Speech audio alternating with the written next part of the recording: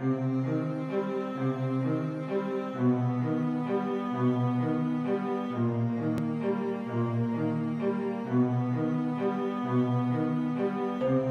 amazing grace, the southern sun, upon the promised land, no farther ought anything stray.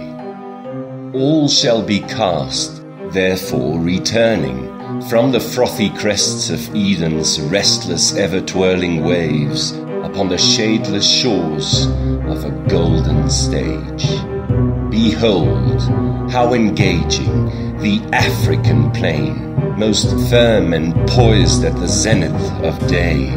Prolific these grounds of which every grain may teach the soul how fair to play. Mind, however, the soul yet untempered, ere entering the scene of provisional dress, must cover the shame of its nakedness, and from all earth choose but one suit of flesh.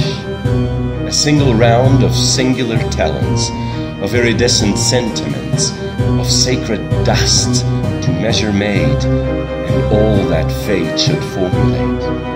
Hence be the soul, and be it not the beginning, the middle, and the inevitable end, an actor at play, highly circumstanced, tilling the stage in the stride of the moment. Your attention please and mark the shake to permanent change, yet of tender hands of man, that spurred by the mind's inviolable decree begin to take the tragic shape and weight of expanding identity.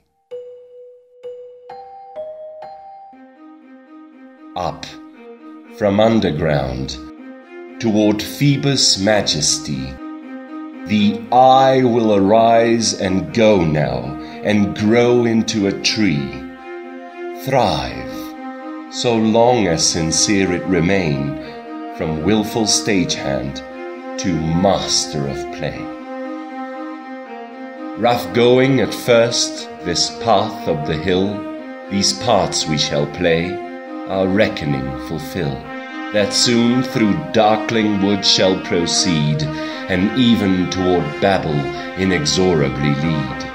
Yet a fool of fortune to gaming must take, or else ne'er from the egg's confinement break, be bondslave and emperor in the land of free choice. The dazzle of day gains serenity poise. What with dreams, our new-found America, that, coming toward dusk, hear the footman snicker. The imperative alone shall manifest, mere myths of air pass unexpressed.